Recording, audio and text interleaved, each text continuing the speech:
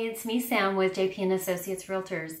Today I wrote a blog post about ways to prepare for moving out of your parents' house.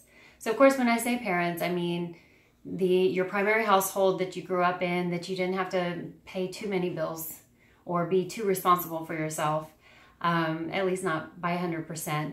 And I wrote a few ways to prepare for moving out. We have some family members, some young adults going into college and also just, becoming independent after high school. And so a lot of these things have come up. And I'd love to know what you think. Hopefully these will help you if you're preparing to move out. And if you have already moved out, then I'd love to hear what your experience was like. Leave me a comment below. Tell me what your experience was like, if you can remember that far back, like I barely can. Or what are some of the best